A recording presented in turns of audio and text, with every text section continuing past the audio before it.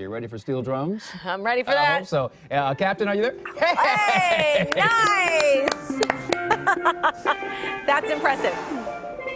Hey, how are you doing? I was doing Silent Night, but I probably have to be silent for a minute to help you guys with this story. Thanks for coming out. Hey, always great to talk to you, Captain Ross. We're fantastic. And once again, you guys are coming together to really help those in need today. What's the plan for today, sir?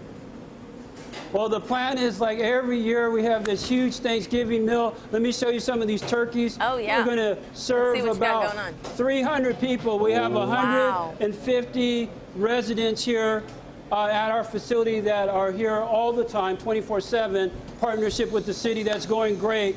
But then there's going to be about another 150. See the green beans coming out here? Yep. Yeah. Another 150 residents or community folks from the community coming, and we're going to share some love with them. Now, we have awesome food. You saw the turkeys. Now, this is not just a regular stuffing. This is a sausage with pear and apple. And because I recently celebrated my 25th anniversary, so I stole some recipes. No, I didn't really do it, but I told them a little bit about what's happening.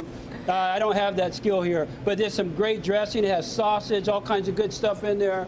And then that's our chef, Tony, and we have pies. It's just going to be a great time as usual. That is fantastic. Now, I don't see your apron on, but that's okay.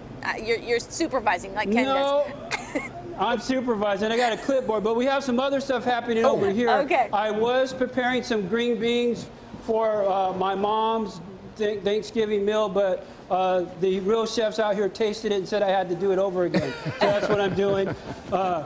So yeah, we have some of the turkey here that's being sliced for the tables today. Now take a look at this awesome cranberry sauce. Wow. Again, I showed them how to do it. No, I didn't, but it's great. It's going to be really good. Yeah, so we have so many things happening here today. All right. You got to check out our stock that's being made. I don't know if you've ever seen that much stock going on at one time. Oh my goodness. Yes.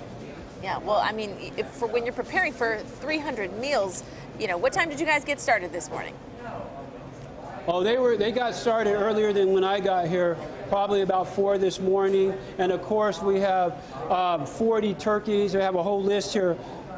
We have 40 birds, 150 pounds of mashed potatoes, 30 gallons of gravy, 75 pounds of green beans, 150 pounds of dressing, candied yams, 100 pounds, 400 hot rolls, 60 pies, 75 pounds of cranberry walnut relish. So they've been working on this all week. I bet. The students that I showed you over there. Yes, sir. We have 2 culinary arts students, and they used to be homeless themselves, but they've just come out of our programs, and now they're paying it forward and getting lined up for jobs. So these are some of the best chefs around in the community, and they'll be looking for employment too if there's any connections out there. But, that's fantastic. They're doing great. Thank you, Captain Martin Ross at Salvation Army. You guys do great work every single day of every year, but also you kick it up a notch on Thanksgiving, and we appreciate that. Good to talk to you again, sir.